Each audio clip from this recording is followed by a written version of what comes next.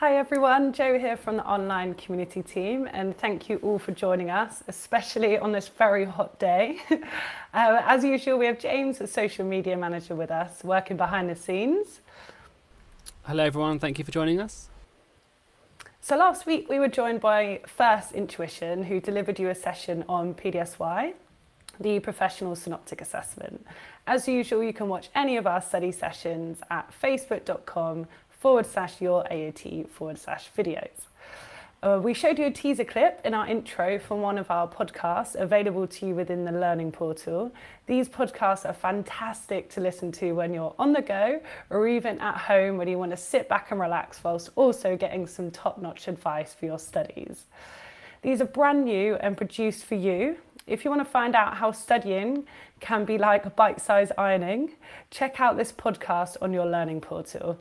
If you missed whereabouts you can find these, just rewind back to the beginning of the stream. We are aware that a lot of you are eager to start booking your assessments with the 29th of June fastly approaching. Although we're allowing assessments to be sat from this date, it will be dependent on each assessment venue and training providers as to when they will have availabilities, as well as when they will be reopening. We understand that this can be frustrating for many of you as you're ready to go and get back to those exams. If you're looking for alternative venues, take a look on our website for our Find an Assessment Venue search tool. You can access this with the link aat.org.uk/assessment-venues/search. Don't worry about taking note of that, we'll pop them into the comments box. Or you can also find this link within our dedicated COVID-19 updates page. We're trying to keep the search up to date as much as we can with consideration to the fastly changing climate we're currently in. We're also reliant on the details given to us from venues if any changes are made, so please take this into account if some venues on the list may not currently be offering assessment at the time that you'll contact them. So for today, we're going to be joined by Joanna Rogers, AAT tutor at ITEC. Joanna will be going through a two-part study session on variance analysis. Today's session, so part one, we'll be looking at an introduction to variances, including the calculation of variances. So variances are introduced in the management accounting costing on the advanced level and are also a very important and recurring part on the professional level. This appears in the budgeting, decision-making, control, and also in that professional synoptic assessment. So this will be applicable to many of you all watching. Okay, so let's bring Joanna into the session. Hi Joanna, thanks for joining us. Hi, hello, welcome everyone. Thanks for joining. You've got a great session today that I think will really help a lot of our students. But before we kick into that, how have you been coping during lockdown? Well, lockdown has been interesting. I mean, I've been teaching accounting for quite a few years now, and suddenly we were thrown into this online studying, or I would say virtual studying and learning, where I would say a class is everywhere you go, even in the garden, especially in the weather like we have today, when you can go and sit under your pergola and revise and study. So wherever you are, we can join the classes today. Amazing. Can you give our viewers a quick rundown of ITEC as well as what your role is, Joanna? Yeah, of course. As I said, I've been teaching for quite a few years. I have, over the recent years, I've been focusing on teaching apprenticeship. ITEC is an independent apprenticeship provider. We deliver courses from level 3 up to 4. We've got excellent students, very engaging, and we obviously liaise with the employers as well. And that is a perfect opportunity, like we did see this in the video which you've just shown, for anyone who doesn't want to go to university, who would like to study and learn at the same time. And we offer that opportunity. So if you haven't heard of ITEC, here we are, accepting all the students and providing really good service and really good teaching, I believe. Thank you, Joanna. So Joanna's coming from a lot of experience, so we're very lucky to have her today. So Joanna will now deliver her study support session, As usual, any questions you have regarding this topic that you'd like Joanna to answer, please just pop these into the comments box. This is a perfect and rare time to get answers to your questions by an AAT expert. James will keep a record of any questions that come in and we'll try and get these answered at the end of the session. Right, so we'll hand over to you now, Joanna. Thank you, Jo. And I'm going to start with this very famous sentence which everyone is using on my screen now. I hope you're going to see it.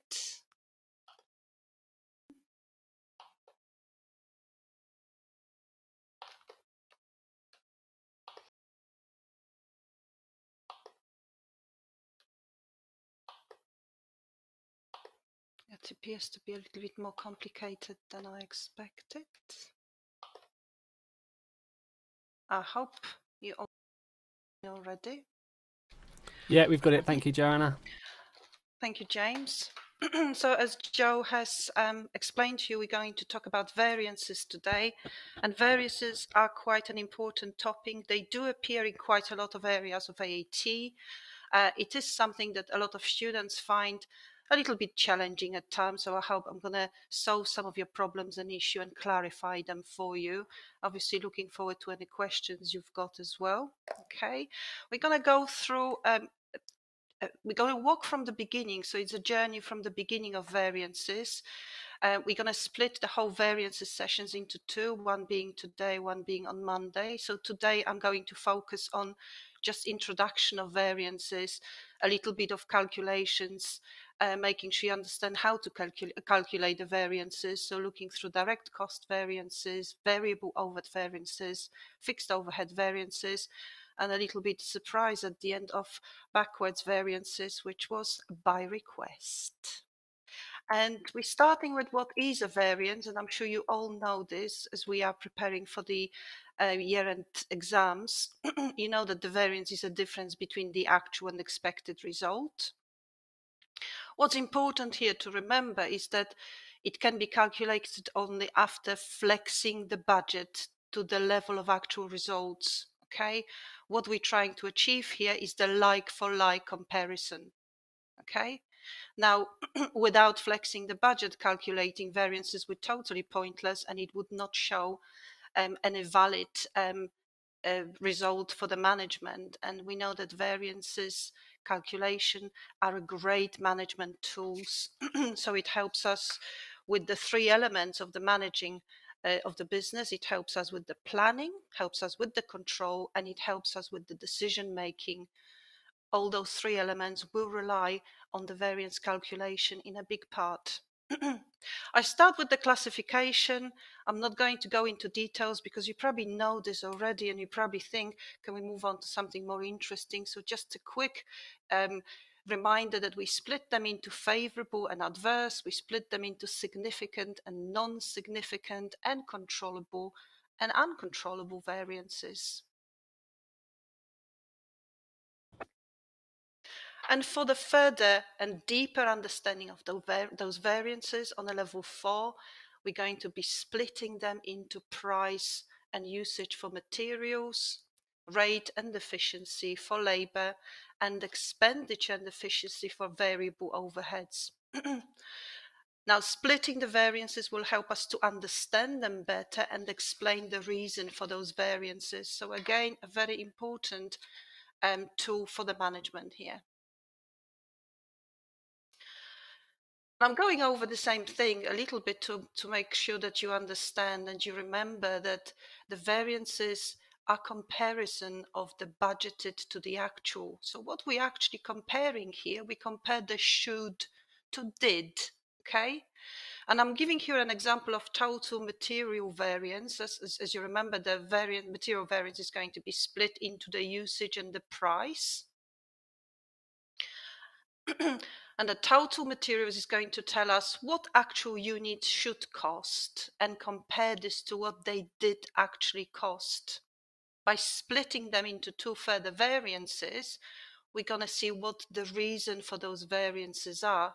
So is the reason the usage? Have we used more or less of the material? Or is the reason the price? Which means have we paid too much or have we paid a little bit less because we managed to secure some bargain purchases? Okay, whichever one we use, we still compare the should to did. So what it should be under the budget and what it did, what it happened in actual production. A bit more of a graphic representation of that to make sure it sticks a little bit in your head. And also I'm going to use those green and orange colors to make sure that you can distinguish them in the text. And without further ado, I know my students love to calculate and they don't like when I talk too much, so I'm going to give you a question here. We've got direct cost variance here. And a little question, which is from the budgeting exam, from AAT Practice Exam 1, question 6, very standard question on budgeting.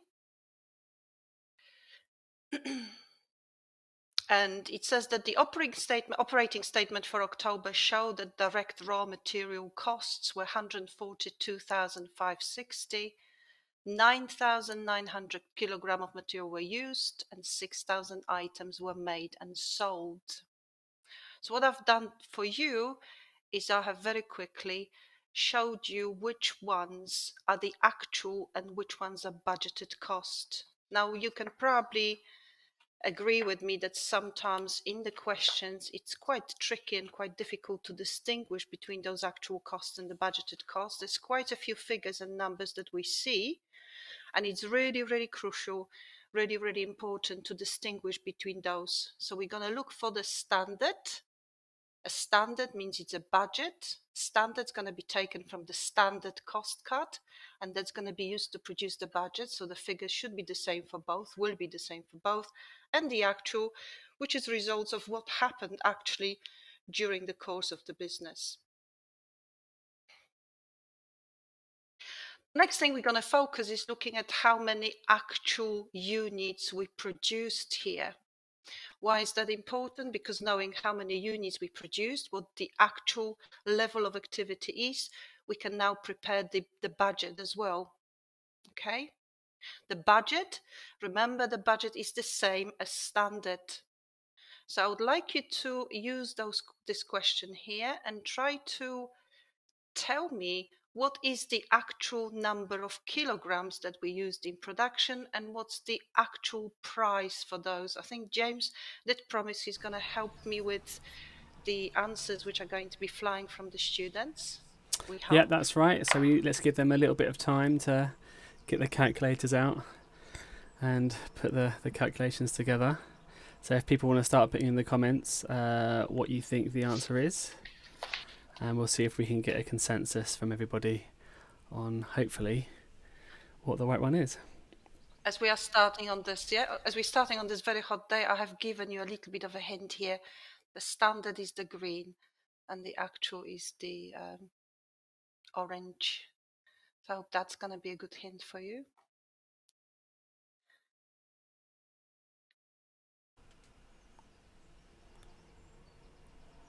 Just give it a bit more time. Not had any answers yet. Okay.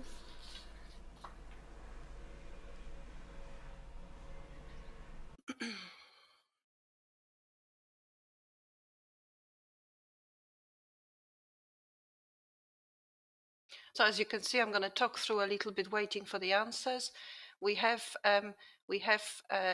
underlined the fact that we've got 6,000 items, 6,000 units which are being produced.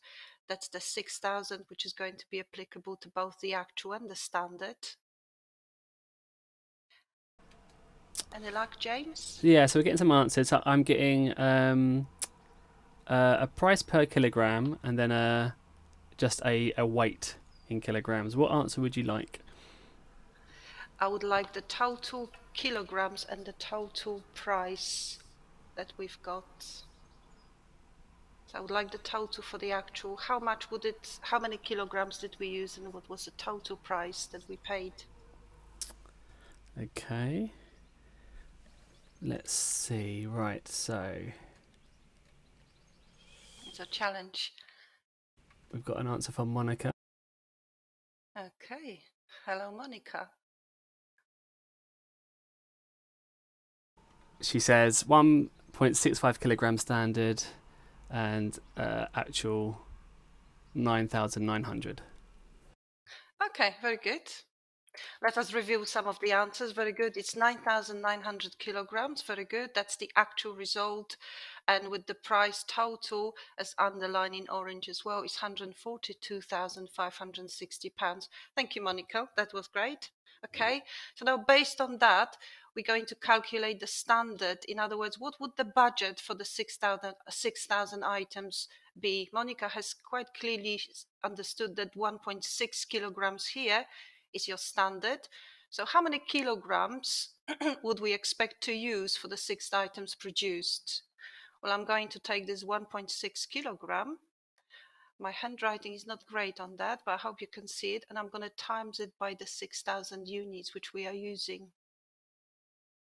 That's going to give us the number of kilograms. And I'm going to times it further by the price, which is £14.50, to give us the total price. And again, over to you, James, if you've got any answers. Yep, just waiting for them to come in. Just because we're getting a bit of your screen clipped off on the left, so I can only see the times 6,000 and the times 1450. Okay. So it might be better just to write in the middle underneath. No problem at all. Yeah, for the next one. I'm Okay. repeat that here. So it's 1.6. Is that better, James? Yes, that's better. 6,000 and then times £14.50.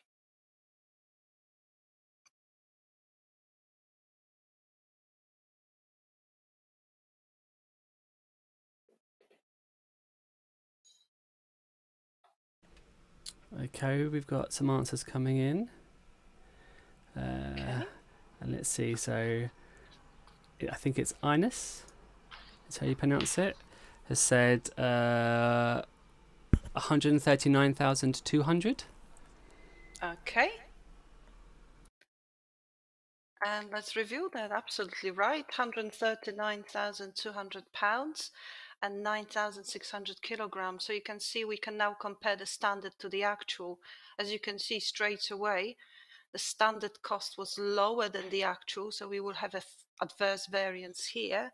And also at the usage, kilograms, you can see that the standard says we should have used 9,600 and we used 9,900 kilogram. So we've got here the comparison of the should to the did. Should coming from the standard and did coming from the actual results. I'm going to take it to the new screen because I'm going to do some further calculations. Okay. And what I'm going to start from, I'm going to look at the difference between the standard and the actual cost. Okay, so the difference between 139,200 and 142,560 will give you a total variance, total material variance.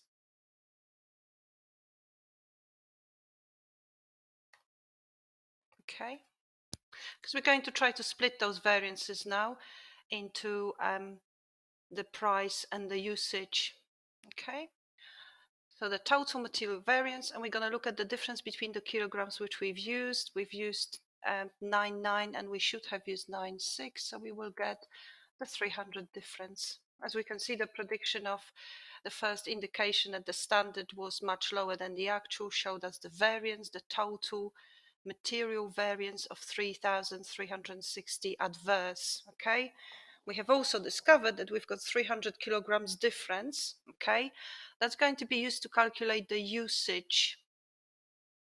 Now, a very quick question. Is this going to be, by your prediction, a favorable or adverse variance? Okay, let's give a few seconds for the stream to catch up. Yep, so if you could comment in the comments if it's going to be favourable or not. Still getting a few answers in from the previous question, so there's a bit of a delay up between the stream, but luckily everyone's getting them in and they're correct.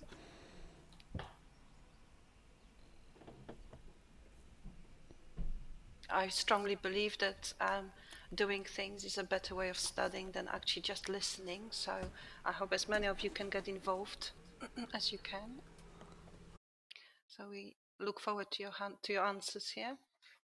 Okay, so Joe Murphy. Calculating the use. Yeah. has said it is, oh, I've got Sophie's, sorry, not Joe's, adverse. Adverse, very good. And it is adverse because, as you can see, we have used more kilograms than the standard. So if we've used more, we're going to generate an adverse variance here. And without asking you now for the figure, I'm going to calculate it to speed things a little bit up. We're going to look at this 3 kilograms and we're going to start calculating the usage variance.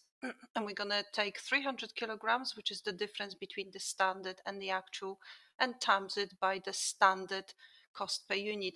I've given those standards on top of the page for you all to refer to, just in case you forgot. The standard cost per kilogram was £14.50. So we're going to take 300 kilograms, times it by £14.50 to give you adverse variance. So yes, this was absolutely correct.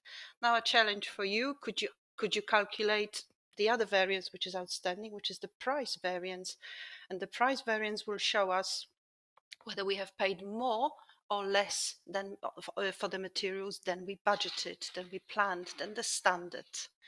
So a challenge for everyone. Could you calculate the price variance, please?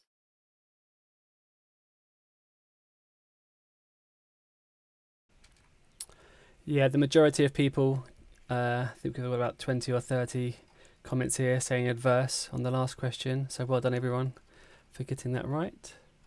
Well done, very good. You've got excellent teachers and you are excellent students. You obviously know what you're doing, which is great. Exams are coming.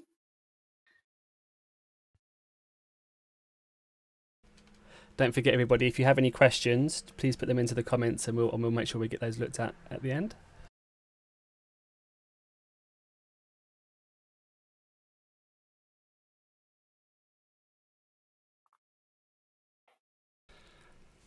So we've got some answers coming in. Okay. We have one from Jamina at £990 favourable. 990 favourable, very good. Okay. So the way I calculated and the way my students remember better is to take this 9,900 kilograms, which we actually used, we time it by the £14.50 to give us the cost that we should have paid if we bought these materials at the standard price. And then we deduct the 142,560, which is the price that we actually paid to give us the 990 favorable variance. You can see that we should have paid more than we actually paid, and therefore the variance is favorable. And you can always do a little reconciliation. If you take 4,350 adverse variance and add on to this the favorable variance of 990, that should reconcile to your total variance of materials. So it's a very quick and very nice way to reconcile, to make sure you've actually calculated things correctly. So that's one way of looking at variance data. And this data was provided here using the standard costs. We were given from the beginning the standard cost per unit and the standard price per unit as well. Sometimes it might not be so straightforward. Like in this example, it's the same practice assessment, question 6. Part C to that question, 8 marks for this, which is quite a good amount of marks you can get for that. We don't have standards here. What we've got level, we've got budgeted and actual results, and the activity data is given to us for those results. What you need to pay attention here to is that those budgets are not the same as the actual results. And we have to be very careful with this, because do you remember at the very beginning, I did say we need to compare like for like. So what we need to do, we need to flex the budget to reflect the actual production. So the actual production being 18,800 units, we need to now show what the standard or a budget would be for this level of production. So I've calculated that for you. And we do it by flexing the budget. If you can see, if you can look at the workings, we've taken 3,660, we divided by the number of units in a budget, 18,300, and times it by 1880 to give us the amount of hours that we would expect the labor to be for the 18,800 units produced. And then we timed it by the standard cost of 0.2 hours per unit, standard amount of hours per unit, to give us the total cost as well. Okay, the workings are provided to you on the bottom. We've got, I've taken out from these calculations also on the side the standard, so the amount of time that we take to produce the unit, and also the calculation of the cost per labor hour. Remember, these are going to be standard costs and they are deducted from the budgeted costs. So as I like to get you involved, I'm going to ask you to split those. I've taken the cost from the previous slide so that you can see them quite clearly on the new slide. Do you remember that we talked about the standard costs of 0.2 hours per unit and the cost of £18 per labor hour? I would like you to calculate both the efficiency and rate. Let's start with the efficiency, so there's no confusion. So could you please calculate the efficiency?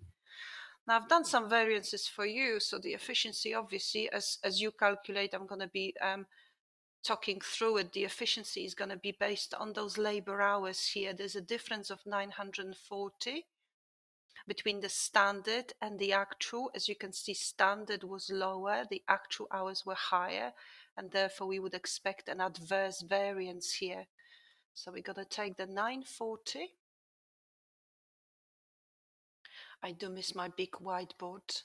240, and we're going to times it by the standard cost, £18 per hour, and that's going to give you the efficiency variance. So calculate it and see if you get it right.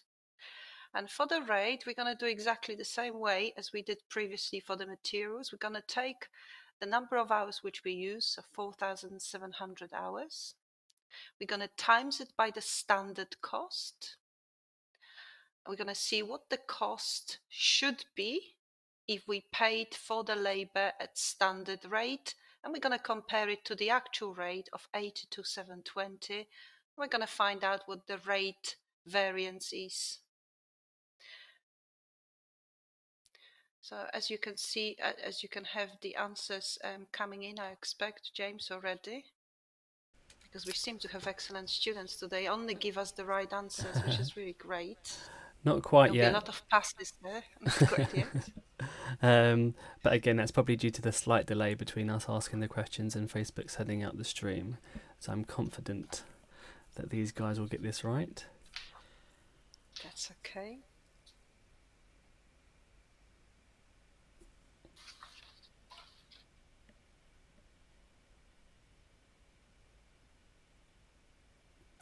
Yep, here we go. So we've got one from Cheryl.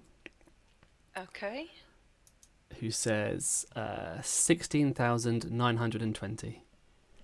Absolutely perfect. That's our efficiency variance. I would like to see if it's adverse or favourable. Did Cheryl write if it's adverse or favourable? She said adverse efficiency.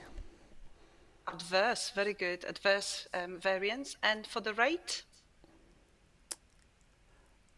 I think we're still getting in the efficiency right now.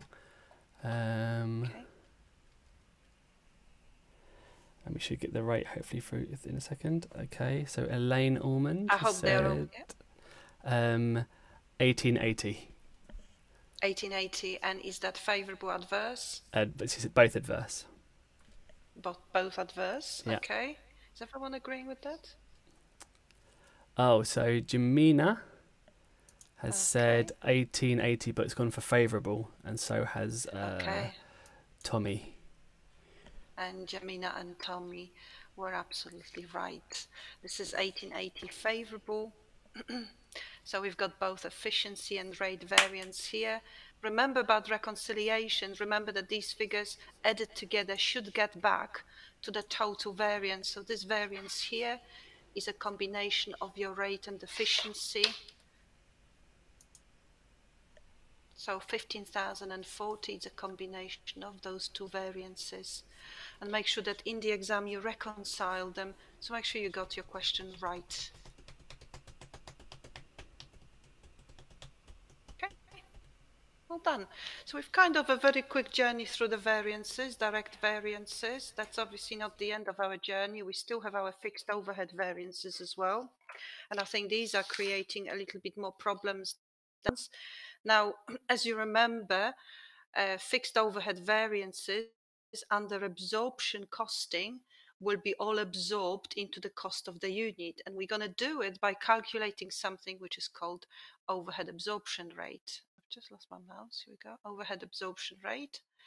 And the overhead absorption rate is calculated by taking the total budgeted cost and dividing it by total either units or more likely labor hours or machine hours. So that's calculating overhead absorption rate, and this overhead absorption rate will be used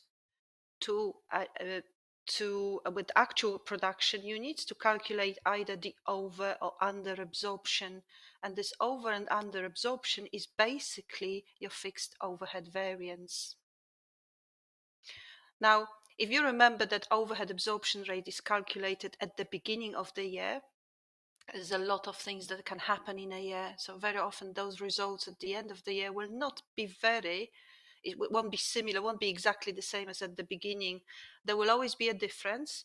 Either the overheads themselves will be or the units that we produced will be different. So this overhead absorption rate will be incurred because of those two elements. So it's going to be either because of the expenditure or because of the volume. The expenditure means we have spent more or less on overheads than we planned. The volume means that we produced either more or fewer units in a year. But again, you see what we do. We still compare the budgeted cost to the actual cost. So we still compare our should to did, but with the fixed overhead variances, we're also going to look the overhead absorption rate, and that overhead absorption rate will be quite important. And remember, that's calculated at the beginning of the year using the total fixed overheads and apportioning it to the produced units on relevant basis, so either unit or machine or labor hour basis. We just can't see the bottom right hand corner. It's just clipped off slightly on that previous slide, Joanna. So just to be clear for everyone, could you just jump back a slide? Budgeted units, if this is the one, budgeted units less actual units times overhead absorption rate, that's going to be the calculation. Yeah, so we're going to look at budgeted units less actual units. We're going to times it by overhead absorption rate. Okay, that's going to give you a volume variance. And for the expenditure variance, we're going to look at budgeted cost less actual cost of fixed overheads. So again, we compare should to the did. So that's a very quick calculation. So bearing in mind a task for you, because I think I talked again a little bit too much, I'm going to ask you to calculate those fixed overheads. And we're going to start. I hope you can see the screen. I've got a little question here. ABC Limited manufactures one product A, and budgeted to make 1,100 units during the next quarter. The standard cost card for one unit of A states that the product's overheads will be absorbed at the rate of 2 hours per unit, and the overhead absorption rate will be £6 per unit. And we've got details of actual production. The actual production was 1,050 units, so slightly lower than we predicted and expected, and the overheads incurred was £7,200. So we're going to start by comparing the fixed overheads, calculating fixed overhead variance. Okay. And as you remember, that was the difference between the overheads absorbed and the overheads incurred. So what we're doing really here is calculated whether we had an overhead absorption, whether we have over or under absorbed.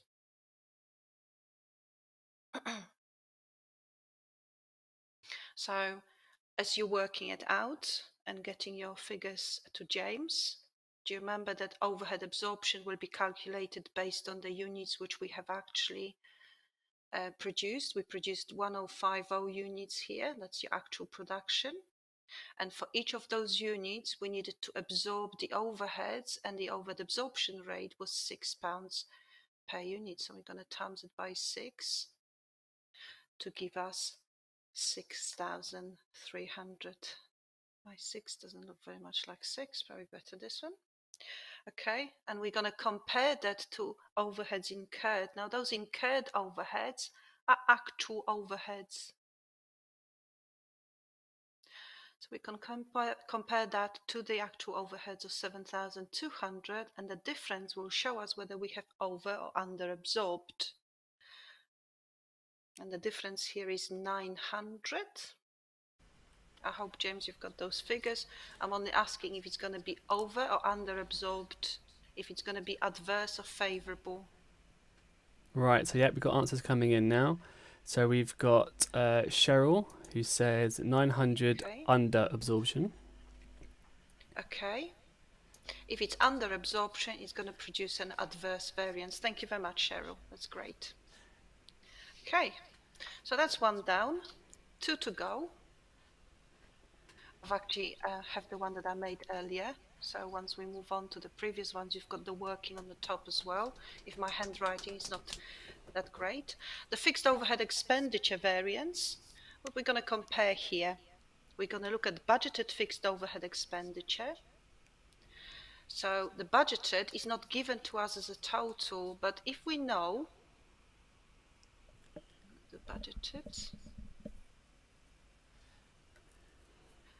that the overhead absorption rate was £6 per unit and we produced 1,100 units, we can from that calculate the budgeted fixed overheads, which are 6,600. Okay. With an expenditure variance, we're just going to compare this to the actual overheads now. And actual overheads are given to you. I keep losing my pen. The actual overheads are given to us here. They were 7,200.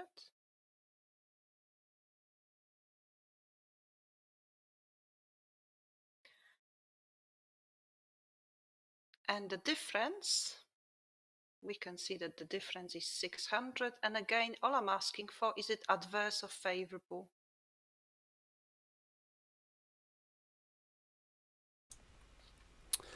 Jeff was ahead of us there, and he did the calculation, and he's gone for £600 adverse. And that's an absolutely perfect answer. And again, I've got the one that I made earlier. This is 600 adverse, absolutely perfect. It's adverse because you can see that what we budgeted was much lower than we actually had to spend. So therefore, we're going to have to look for those £600 missing to pay for our overheads. Very good. And the last one, brilliant students today, we're going to calculate the fixed overhead volume variance. Now the volume is going to relate to the number of units. So we're going to look for actual level of production, actual number of units which we produce, and the budgeted.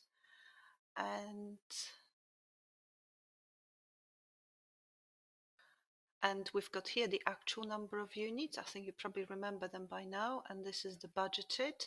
So we've got a difference of 50 units. So we planned to produce 1,100. We produced 1,050.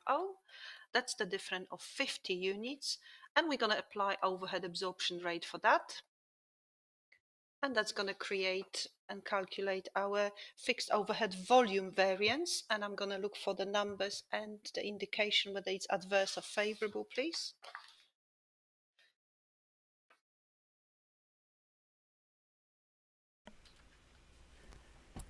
Just waiting for these to come in.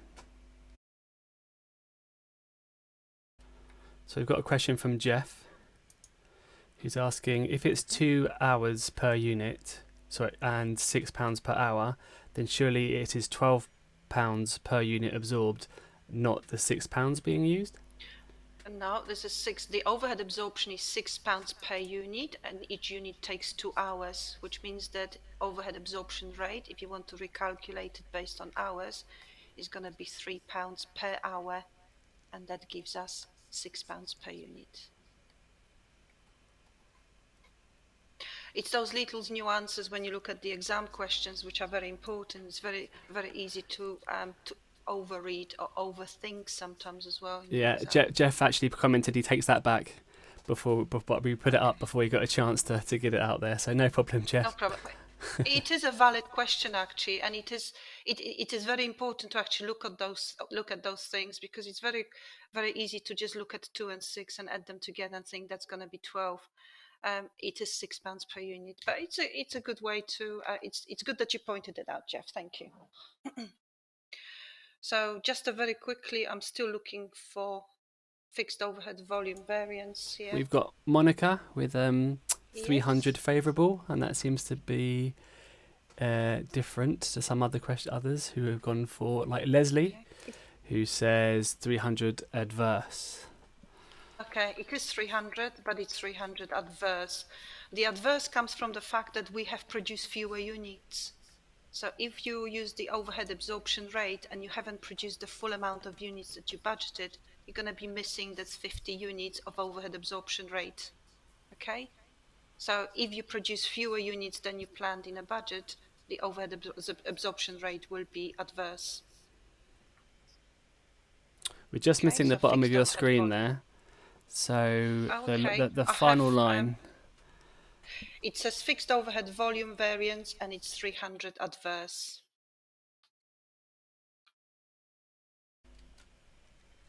Perfect, thank you.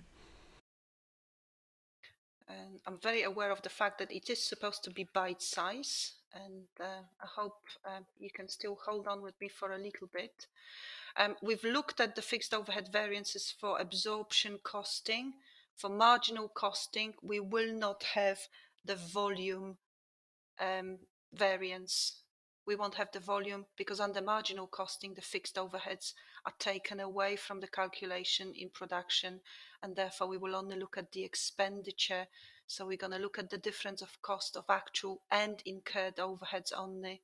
So you need to look, when you've got an exam question, whether they use the marginal or absorption costing in calculating when we calculate the variances.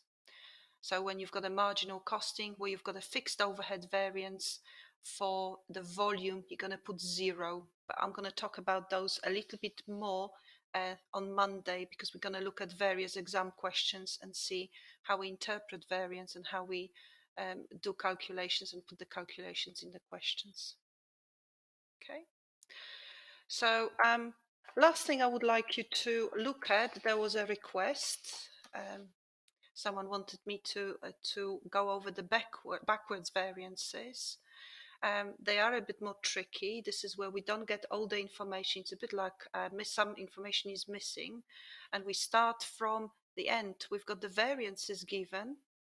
We've very often got the totals given, and that could be either actual or the budgeted costs, and we need to go back and produce the standard cost here. Okay. So I'm going to run through that, and I hope you can follow me up. Okay. We still start from the fact that we're going to start from this data which is given to us. If we know what the actual materials cost, which here is the cost of 36,400, which is this cost here, and we know that the variance is 1,400 adverse, what that means is that we spent more than we planned, okay? And the planned comes under the should. Do you remember we always talk about should and did? Should is the budget. So the budget should have been £35,000, okay? And we know this because the actual materials were 1,400 higher than the standard. Now, once we know that, we can take that standard, that budgeted cost here, 35,000. We're going to divide it by the 14,000 kilograms, which is your actual material used, to give you standard cost per kilogram. Okay. So we're doing it from the end of your variances. Okay.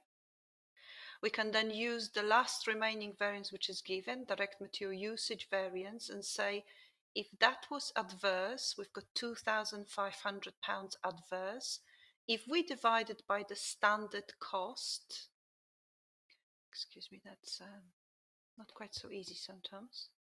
Okay, we're going to see that it's 1,000 kilograms difference. It's adverse because the variance was adverse. And what that means is that, and you probably still don't see the bottom of the screen. So if your actual, I'm going to write it on here, if the actual materials were 14,000 kilograms and we had a variance of 1,000, which was adverse, okay, means we used 1,000 kilograms more than we planned. So therefore the plan, the budget, the standard should have been 13,000 kilograms.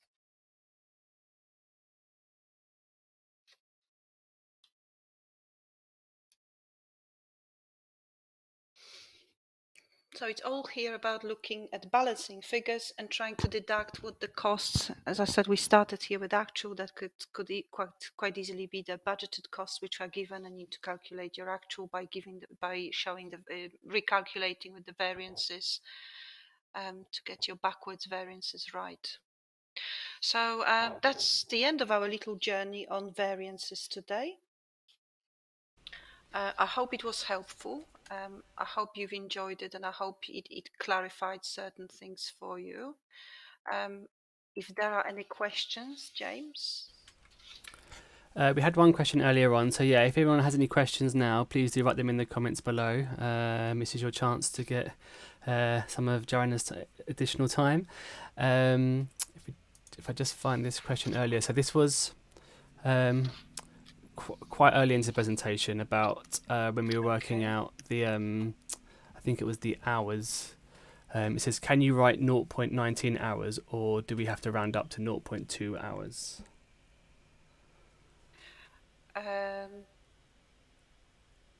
Depending on the requirement on the exam, typically I would say do not round anything until the very end.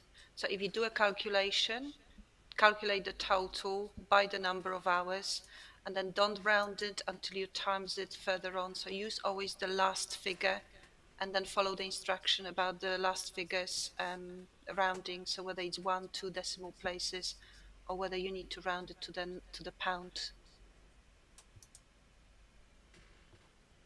No questions yet. Monica says thank you, and Dawn says thank you, a good refresher for her. Okay, thank you very much. And Jamina is also thanking you. So it's always a good sign of a good session if there's no questions at the end. Generally means that everyone's fully understood it. Thank so big high five to everyone. Thank you very much.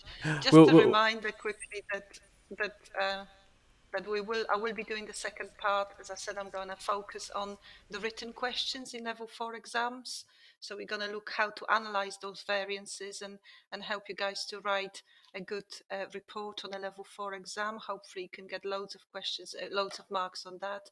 So we're going to analyze variances, and I'm going to help you with a little bit of written questions. If in the meantime you've got any further questions on variances, please forward them to AAT. They will let me know, and I will be very happy to include them in my presentation on Monday. Perfect. Thank you very much. Right, let's bring Jo back in.